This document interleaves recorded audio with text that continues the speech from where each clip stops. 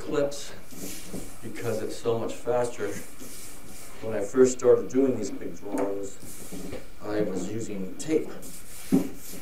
And it was, well, here's tape right here. I was going through a lot of tape. It's kind of expensive, and these are completely reusable. And then, oh, here's what fell, I think. Oh, great. A nice clean piece of paper. Just recently I realized that I could clip on both sides of this board and actually work on 2 paintings or 2 drawings at a time, because there's always some dry time I have to have if I get heavy on the brown or the black. I need to allow it to dry a bit, and because if I don't wait, I've actually ruined at least a couple of pretty decent drawings that just after you smear the paint with the white. Typically it's with the white. Sometimes I smear the black, but it's not noticeable. Not the same way. So I cover these things. These are just inexpensive from the art store. This is press and seal wrap. And it works great. I mean, this paint is still moist like if it was in a tube. Very impressed. Stuck my finger right in the white paint from the get-go. And so all I'm doing right now is I've got some semi-clean water. This is each of my black, brown, and white. And so I've got each of these.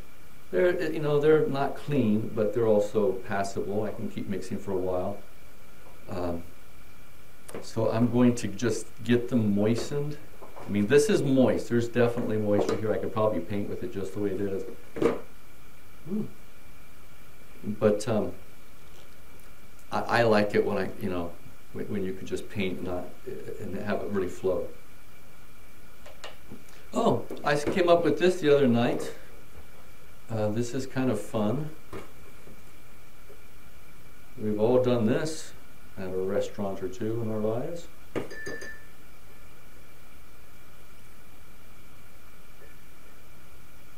So anyway, this is all water-based paint, obviously. I'm just going to mix it up. I like to mix a bit, let it sit, mix a little bit more with one of the other colors.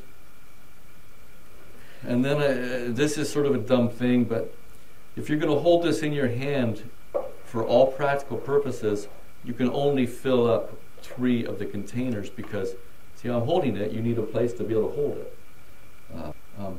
Some of the sketches I've been working on this last several months are actually named after songs that I was listening to at the time, because I didn't really have any idea for the sketches, and that there's a whole conversation there, but I'm not going to have right now. But I didn't really have specific ideas for the sketches, so whatever song was playing, I would just name it that. All right, I'm going to move the camera, I guess, and we're going to paint a couple of things. Like I said, I kind of wasn't going to do this tonight, but everything's set up well, so I thought I would. Anyway, talk to you in a moment. I'm all set up to do a picture, and kind of the point of all these is to try to loosen up, to try to be a little more spontaneous in what I do and how I do it. But drawing has always been the root of everything I do. The problem is it's very tight, and I want my sculpture in the show coming up to be a lot looser, to be more spontaneous. So mostly what I'm trying to do here is practice spontaneity.